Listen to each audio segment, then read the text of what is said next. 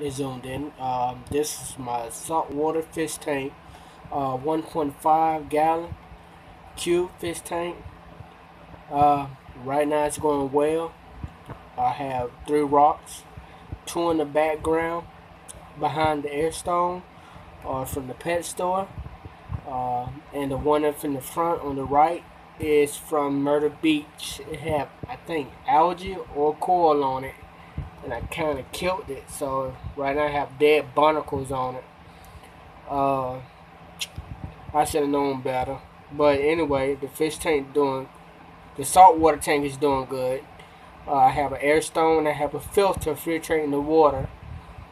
I have 2 hermit crabs in there. As you see, it's one on the right and it's one on the left. It's moving right now. I guess feeding on a rock. The live rock had bacteria on it that gives the water bacteria. Get ready for the coral. Put like 2 fish in there and I'll be done. But overall, the fish tank is going well. I have a freshwater tank as well, a 65 gallon. This is new to me with the saltwater tank.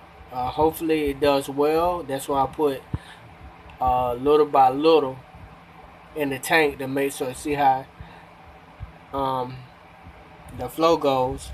It's been about 2 days, but I let the tank run for about 3 weeks with nothing in it.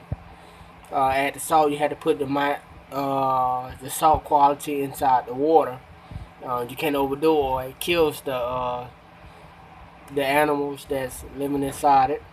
But overall, it's doing wonderful. I'm gonna do an update on it as soon as possible, and we'll go from there. I'm gonna add like a couple of coral to it, and hope y'all give it a thumbs up, comment, and start on this habit. It's great, fun, and relaxing. You'll love it. Give it a try. This is my first time. It's doing well. The salt that I put in it is coral reef salt. I think it's like $9.99 from PetSmart. Had to do 8 ounces, a whole 8 ounces and a half for a 1.5 gallon tank. So if you need any more questions, hit me up in the comments below. Get it subscribed, give it a thumbs up, and I'll do an update on it as soon as possible. Thank you.